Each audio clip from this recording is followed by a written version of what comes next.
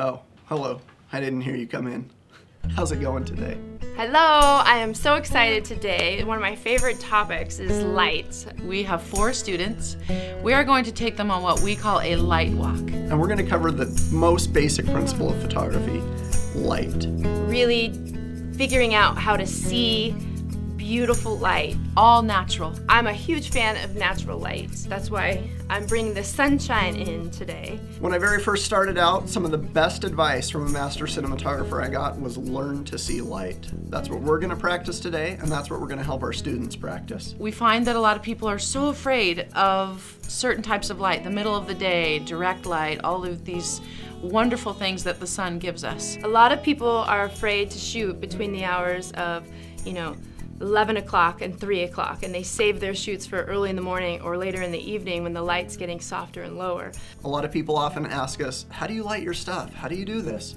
And for Tanja and Tia and I, almost all of our lighting is accomplished using natural light and just learning how to see it and learning how to use it. And today, that's what we're going to practice. We are going to tackle their fears today and show them some really simple ways to utilize that light. One of my favorite times to shoot is actually 12 noon. And people think I'm a nutcase, but I'm gonna show you today a little bit how you can be not afraid to shoot at any time of day anymore, which is a huge blessing because it's gonna just free you up. You can go out and shoot at noon if you like, because you're gonna learn how to see with your eyeballs the most beautiful natural light that the sun provides us. You guys are in luck, because in just a few minutes, we are heading out to an amazing location. A couple of days ago, Tanja, Tia, and I got in a vehicle with some of our associate producers, and we headed out and found this amazing barn-type location. It's completely desolate. It's got built up garbage, it's got animal carcasses, it's got big barn doors, it's got silos, it's got everything. We're gonna cover every type of natural light today, all in one amazing location. And make magic in their little boxes. It is amazing what you can accomplish using only natural light.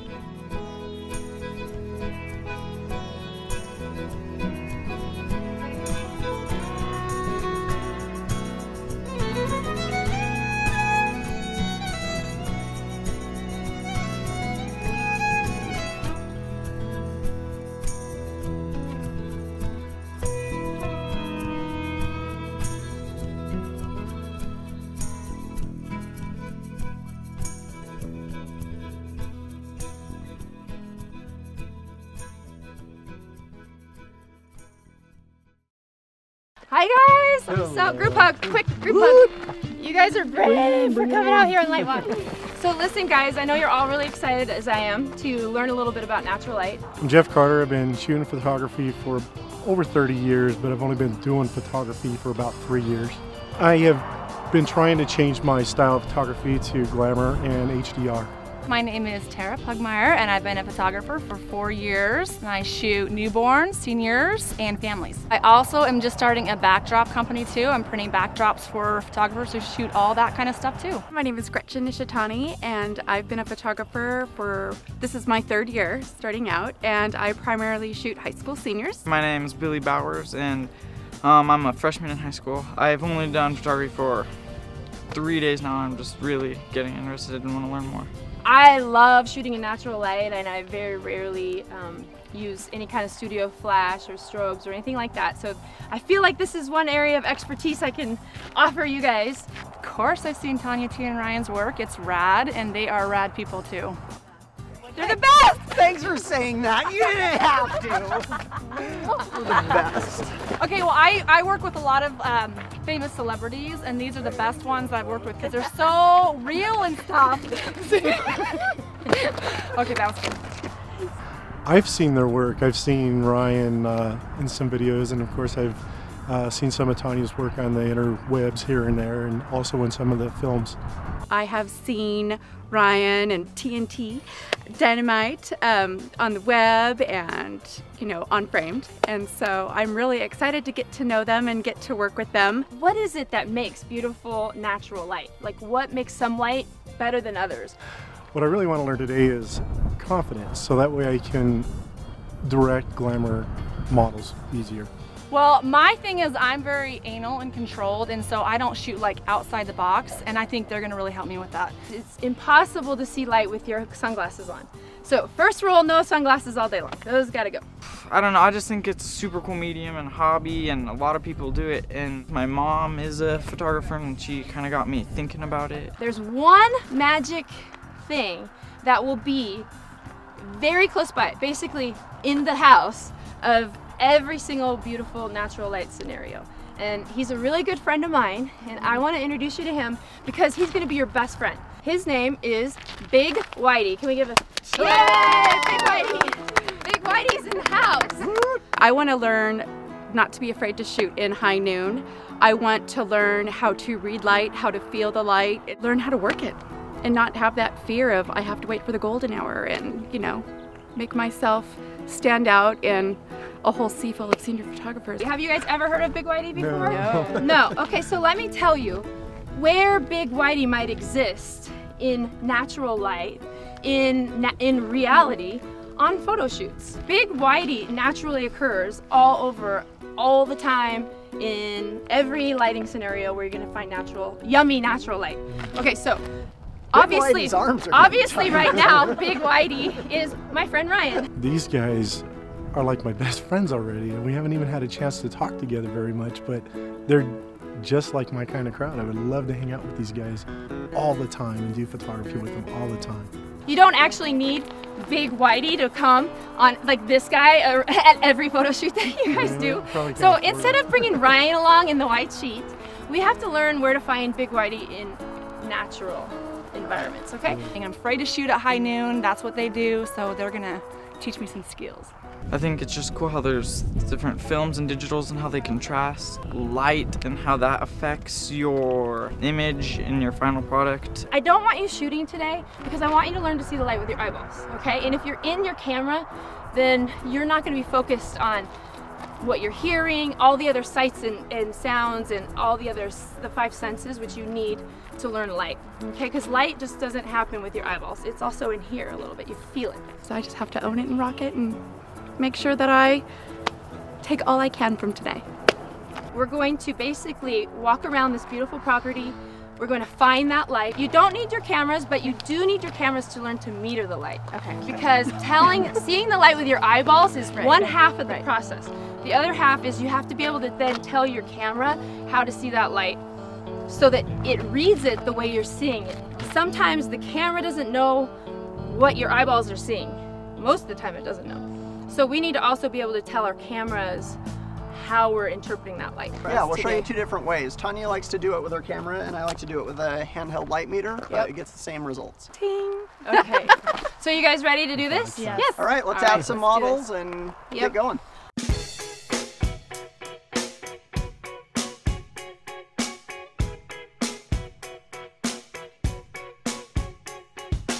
Okay, so I'm going to show you a series of pictures.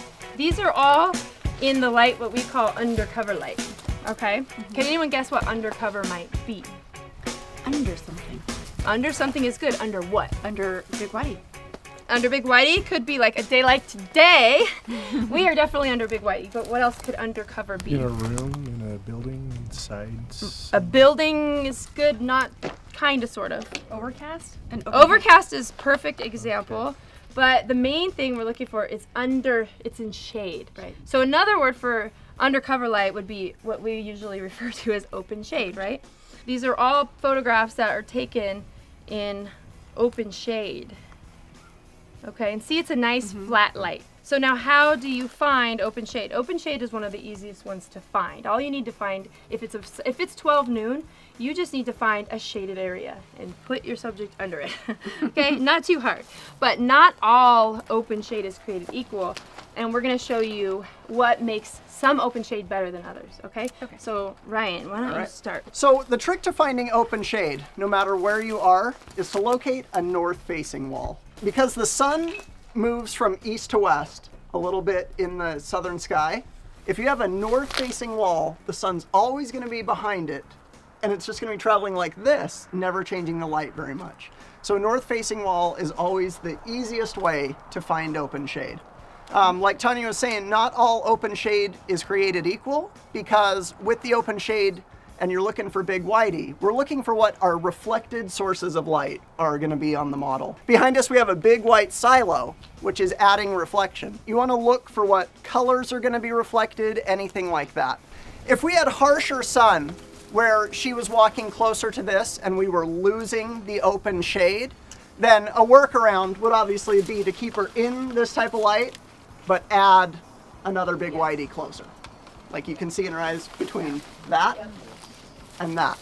So that's two different ways of doing it. They're gonna be able to have more variety and not have as much fear of being out in the middle of the day and playing with that bright sun. So right now I've got Fuji 400H, that's a 400 ASA film. So I've got my light meter, I've got it set to 400, and I've got my aperture set to 2.8, which is about what I want to shoot at. Now what the meter is telling me is 2.8 at 2000. What any meter reading will give you, in camera or your meter, is middle gray. That's what light meters do.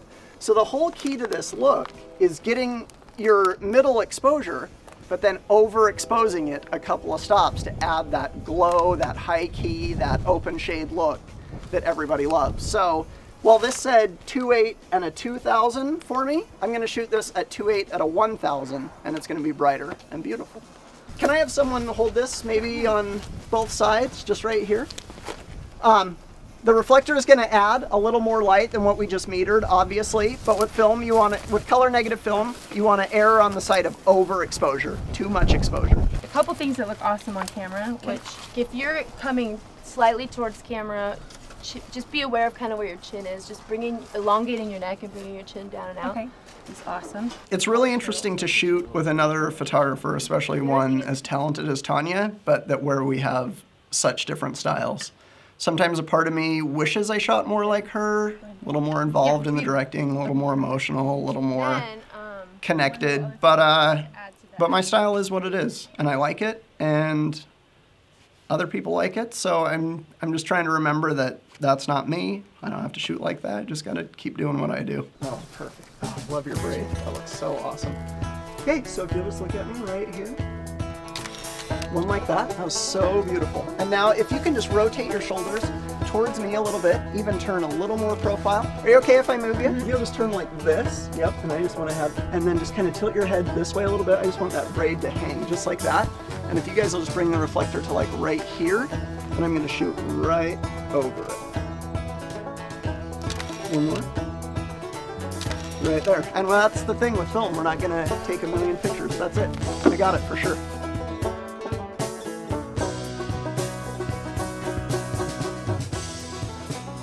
Sometimes my style is really dependent on the one-on-one connection and just the intimacy of the moments. I'm usually alone with my subjects. There's usually not a lot of people watching and shooting and directing, and so I really want to work on being able to connect with the subjects in the same way I do, even with a big audience. The location was like a dream come true for me. Like everything old and decrepit, stinky, chipped paint, you name it, I love it. The location was breathtaking. My favorite part was the barn. Seriously, if I could buy that barn and turn it into my house, I would. Oh. As a matter of fact, this is actually a souvenir because this trophy was found right out there on the premises. Right next to a dress that we found that we almost put on the model. And we probably would have, but it just didn't fit her quite the way we wanted it to. Breathe it out, okay? 1, 2, 3, boom.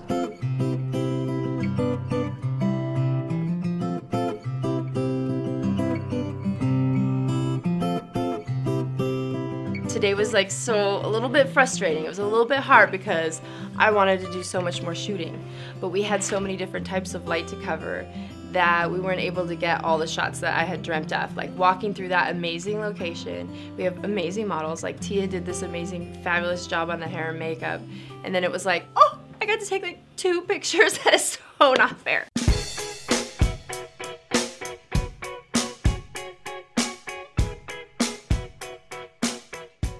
So the next type of lighting we're going to talk about is one of my very, very favorites. It's called barn door light, okay? Barn door light is amazing because even if it's raining outside, which sometimes when you plan a photo shoot, it just rains outside and you have to get out there and you don't, you know, what are you gonna do? Sometimes if you're shooting a wedding, like what are you gonna do if it's raining? You have to have a backup plan. So I love barn door light, not only in full sun. In full sun, it works like a charm. Even in overcast light like we have today, it works like a charm. And it works awesome in rain. They don't get wet. Okay, so a barn door doesn't technically have to be a barn door. It could be a door that's a doorway that is located in a barn, or it could be in a home, in a shopping mall, in anywhere. Anywhere there's a nice doorway. Usually, if you're doing a north-facing door where Big Whitey is gonna be present, the Big Whitey is the key part here because Big Whitey is, not all barn doors are created equal. Big Whitey needs to be there to bounce in on that doorway. Okay, so Big Whitey is really important for barn door light as well. So this is our example of our barn door right here. We're gonna be using, so you can see it's not a barn door, it's actually a silo door. But if she steps back into the light, come over here so you can kind of see. Go ahead and step back in, like 3 steps back. Take more, take more, take more. Just watch how as she slowly walks towards us, the light gets better and better and better on her face. Boom, right? Isn't that gorgeous? Okay, so your client doesn't even have to leave the door. And if it's full sun and the sun's shining here, you don't want them to step out because they're gonna be in this lovely, beautiful light, just right back from the sun. Big Whitey's in the house. What's Big Whitey here? So we have all this whiteness, all this light, even the light here on the ground is casting back up and bouncing into her face. That's why this light in this particular doorway works very, very well. When you're shooting in barn door light, it's really essential that you meter her on her face spot meter because if you don't, your camera's gonna compensate for all this blackness and it's not gonna give you the right exposure. So this is really key why you need to learn to manually meter in spot mode everything you shoot. Now we're telling our camera that this is the most important part. The beautiful thing about barn door light, everything behind her falls off black. Even if it's not really black like it is here, even if it's a little bit lighter, it will still kind of go mostly black, okay? Okay, deep breath, let your thumbs come right out of your pockets. Just relax into it. Put both weight on both feet. Just kind of, ooh, pretty honey, right there. 1, 2, and 3, gorgeous.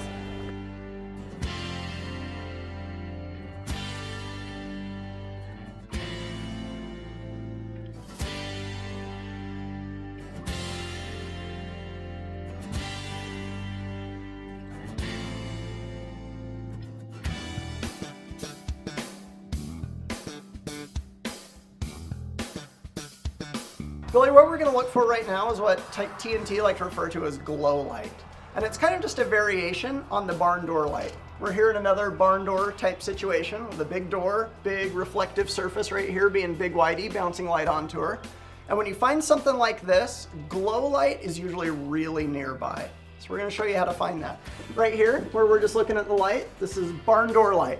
But as you kind of walk back into barn door light, you can come back this way, Ashley. When you back up, the light on her face starts to get more of that glowing quality. Because instead of the huge reflective surface, your reflective surface is becoming smaller.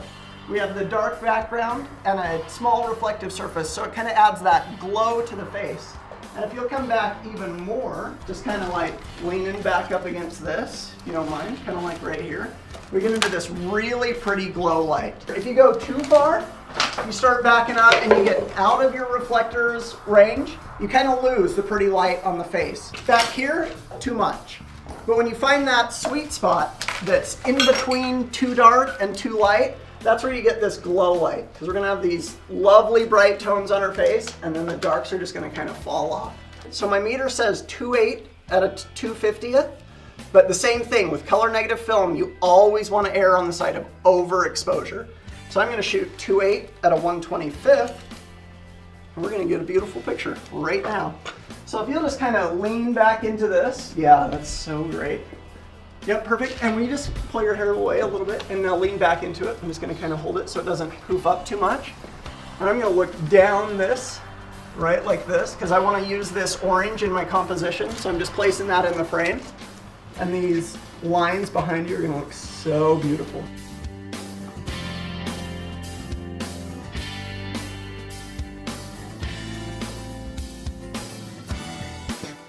We got it, for sure. Awesome. That's glow light.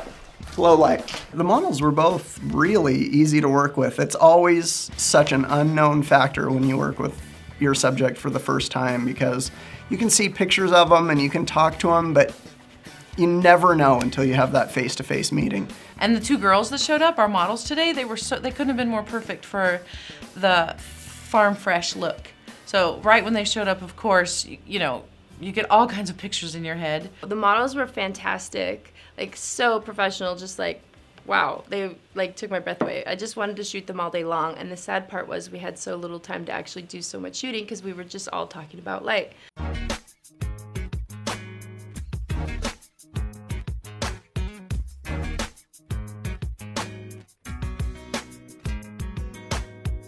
What we're going to talk about now is what we call love you long time light. The reason why TNT call it love you long time light is because it's kind of like the go-to. Like if you're stuck in a situation where you're struggling, this is like the go-to light that you can find anywhere there's a building, okay? So this is a great one if you're an event photographer or you need to shoot indoors because the weather's kind of bad outside. This is your go-to. Love you long time, it works every time. But not all love you long time light is created equal, which we're going to illustrate now. What we know so far is what? Who needs to be present for it to be amazing? Big Whitey. Okay, so let's go find it. All right, Jeff, so we are now inside an old building and there's windows galore, but what I really want you to see is how not all light is going to be created equal, okay? Right now, I really love this light that we have on her. What did we learn about this kind of light? This is glow light. This is glow light. With window light, the beauty is you can get glow light from it. Beautiful glow light with windows. Now, I just want to watch what happens to the light. I'm going to open the blinds a little bit so you can kind of see what might happen. Hopefully I'm going to open them. Let's see if they actually open. Watch the light on her face, Jeff. So what I'm illustrating here is just how the glow light got just a little bit more poppy, a little more poppy. It's beautiful, right? Now, I'm going to shoot her against the wall, but I'm going to show you guys, as we bring her closer to Big Whitey, I want you to see the light on her face change, okay? Ooh, right now, Tia, her looks gorgeous. Okay.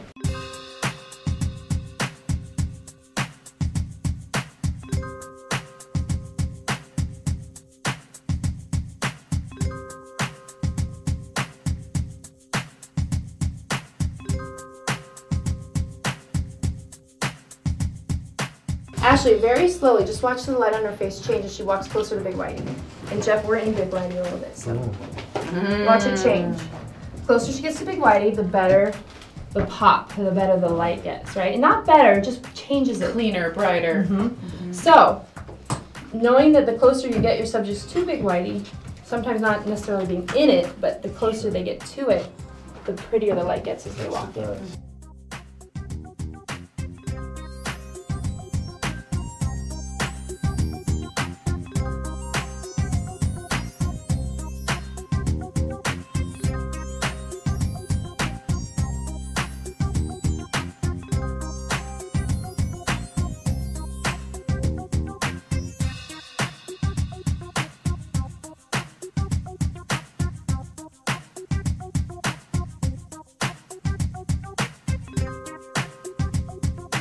Okay, what we're gonna do right now is capture a silhouette. We have the model up here against the doorway. It's super beautiful. The light is gonna be the sky out here. And instead of taking a meter reading and say exposing to bring this up to bright, we're gonna leave this as dark and expose for the sky. So what I'm gonna do is just step right out to the other side of her. And I'm gonna take this meter reading for the sky.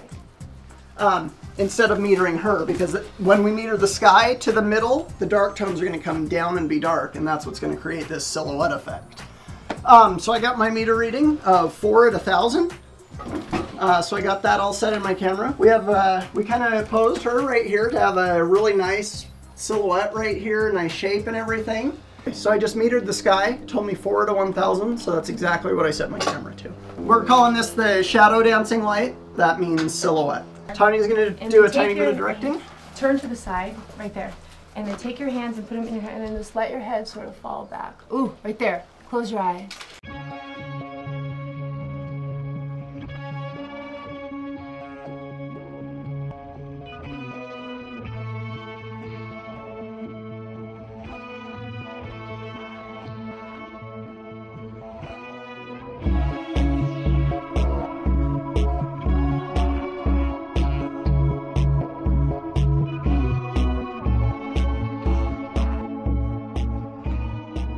So we are not blessed with this particular kind of light today, which really stinks because we would love to show a little bit more direct light, but because you know how it rolls, we aren't in charge of the sky. That's only God's doing. I'm gonna do my best to just kind of describe to you guys how to capture this type of light. A lot of people are freaked out by direct light. We call it in your face light because it's right in their face. So let me ask you guys, based on the photographs that we see here, tell me what Big Whitey is in these pictures in direct light.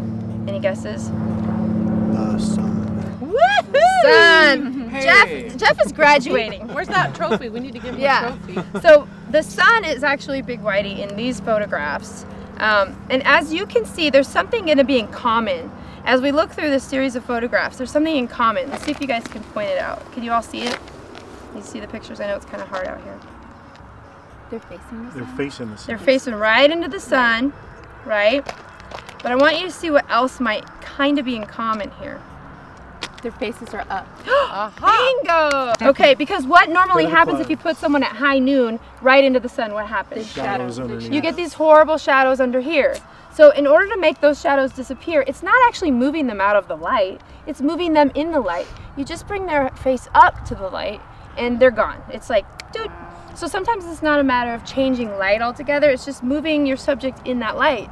As you can see, direct light's beautiful, it's really dramatic, there's nothing to be afraid of, and I would encourage you all to practice it. I am going to show you, if this was direct light right now, I'm going to show you how I would position her in it to where it would really work and like scream. This is the one instance where I actually matrix meter for the whole scene, and I overexpose a little bit to compensate for all the brightness. The main thing is if Kat is keeping her chin right about here, and we have the direct light coming in, you all said it, what happens? Shadows under her eyes, okay? So this is kind of like, we have to create a little drama and utilize the direct light. So I might have her bring her face up. What I like to do too is I always tell the subjects to bring their cheekbone up, right? And they can really understand that, like lead with your cheekbone, whoop, float it up.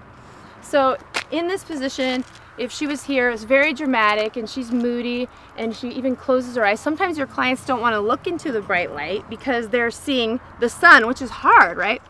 So there's two little tricks you can do. One is let it be an eyes closed picture, right? So let's just close your eyes and bring your chin up and sort of float. That'd be so pretty. And then I would say, okay, Kat, close your eyes and be here. And then when I count to 3, you're just gonna pop them open. 1, 2, 3, open, boom. And that's when you get your shot. Have her close them again because it's gonna be bright. So be ready. We didn't quite get all the types of light we want, but that's how it goes sometimes. You work with the light you have when you're a natural light shooter. You know, we wore the yellow shirts. We tried our hardest to bring the sunshine, but you know, God had other plans today. The clouds came out. What were we gonna do? It wasn't like we brought all those people out there to learn light, and then we have one amazing light. We have open shade. You know, even though we didn't have the bright light, the direct light, I learned basically how to pose my models so that in any situation, if I have that light, that I'm gonna have a successful image no matter what. But you know what? That just goes to show you that we're not in control and it just doesn't always happen the way you dream, and yet you still go forward and make the best of what you're given. You know, that angel light, that was just gorgeous, gorgeous, gorgeous light. I love that. But I also like the glow light. I just like the soft, the subtle, catch those sentimental moments and those types of lights. And then, of course, you know, if I wanted to be a little bit more out in the open, I'm definitely going to try some of that direct lighting because it's one of those things that a lot of people are typically afraid of, but I just want to face it head on now. We didn't do the direct light today, but we got some great tips on direct light, and just as much as teaching the lighting styles helped me today, watching them work with their models was just as beneficial. It was awesome.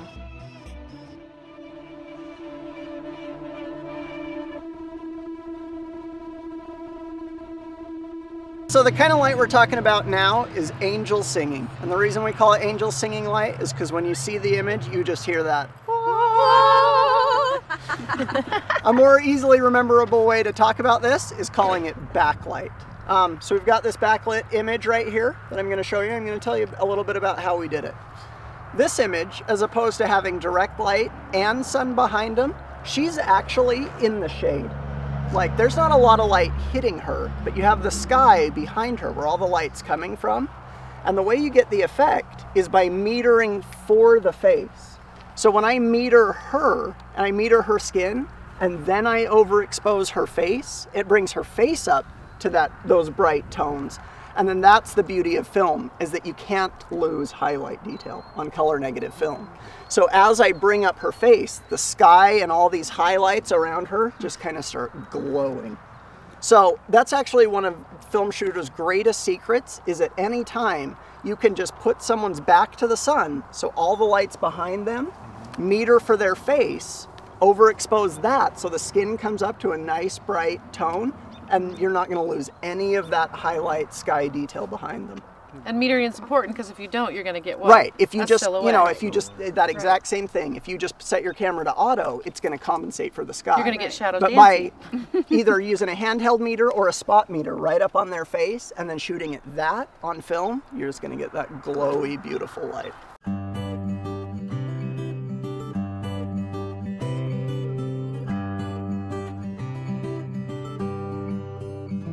Now we're going to show you a variation on this with one of Tanja and Tia's shots, which we call 70s album cover light. This is your favorite light. Yeah. The hippie's favorite light. Hippie light. We should call it hippie light, T. I know we should. Let's see, which one do we want? But you guys, I know you don't remember, but if you go to the Goodwill and you see those 70s album covers, there's always like this haze and like these flares, you know? ABBA. The key to getting it, though, would be the only difference between Angel Singing Light and 70s album cover light is where you are as the photographer positioning yourself to the subjects. So in general, the lens is really important that you choose for this too, because you need a good, I like to use a wide angle lens and get close, but realistically, depending on how low the sun is, you can get this look any time of day. If you see in this picture here on the right with her holding her hat, the sun is coming through, but the sun was fairly low at that point. So 70s album cover light is great to get like in the evening, but you can get it at high noon too. The only difference is you're gonna be beneath your subject and you want them over you. So the sun is blasting behind them and you're gonna be in their shadow. That's the key importance. Most people don't get this right because they're not in the person's shadow. So when that light's coming down, the shadow's coming down, you crawl into their shadow, put them over you, and you're gonna, as your lens is in the shadow, no light flare. How you get the light flare is by moving that lens, peeking it from behind the shadow. All of a sudden you'll get these great little flares coming through. You're dancing with the light. Yeah, you just dance around with it, and it's so beautiful. Or have them dance and kind of in front of you, go in and out. Like go in and out. So your lens sort of peeking around their shadow is how you get 70s album cover light. Do you guys feel like after today you will be able to see the light? Yes, Oh, and feel it. And feel it. Feel it from in here. Yeah, did you yeah, feel I it? did. Yeah. My favorite advice is to be doing this even when you're not shooting. Even when you don't have a camera, when you're sitting in the grocery store, look at the light. You're riding in your car, you know, the sun's coming through your windshield. Think about that. Yeah. These types of lights, you're going to encounter almost every single one of them every single day. So Everywhere learn to you go. recognize that. Yeah, in your house, at work, everywhere. Yeah. Yeah. You guys were good students. Awesome. It's so fun to step back and realize that there is so much variety and distinction and different mood you can capture just with whatever is around you, that you're not just limited to open shade or bright sun, that with a little bit of creativity you can get any mood you're trying to go for just using natural light. It was really amazing out there, I have to say. It was awesome. That's all I can say. It was awesome. So you walk through these scenarios and all of a sudden everything that you really just kind of knew in your gut before, when it gets explained, it has completely new meaning, and all of a sudden you just get it every time you'll see it. Just having that confidence, knowing that no matter what light I have, you know, now I know basically back there, you know, that north-facing wall, knowing, you know, it's common sense, but to have someone tell you and to actually see it, you know, happening before your eyes has just been eye-opening. It was awesome. It's just everything that I hoped it would be. I needed to be pushed like outside the box, find the light, not be afraid of the light. Dramatic shots, that's what I needed, and it was awesome. I thought it was pretty cool. They made it to where it all made sense and how I can use it, and then they told me how to do it without even using a camera. Like he said, when I'm just shopping or whatever, I can just look for it wherever I am, and I think doing that would just help everything. I don't know, Ryan he's funny. He's just a different person. What's next for Jeff is I want to just have the run of this place. I want to bring a ton of models out here, and I want to shoot in every type of light scenario I can find in here. I'm gonna go out and shoot away, so I'm gonna get me some girls and practice some of this light and get some of my peeps over here, and we're gonna go work it. I can't wait to go use the light. I hope they gained that it really is or can be so easy. That's part of the magic of film, that when you're using a great lab like Richard Photo Lab, you get your exposure right, you capture the moment you want, and your pictures are gonna come back looking almost finished. Even though the sun didn't come out and beam and give us this moment, I felt like the students actually got it. They got what we were trying to teach them with or without the sun being there. It really was truly an amazing day. You know? Couldn't ask for more, except for maybe a teeny tiny little bit more sun. Next week is gonna be great, because we're gonna take that knowledge of our light and with the students, and we're just gonna shoot. We're not gonna talk too much about what we're doing, just explain the basics and create some great images. All film was provided by FujiFilm, and a special thanks to Richard Photo Lab for processing all images in this episode. Like the music? Special thanks to Triple Scoop Music.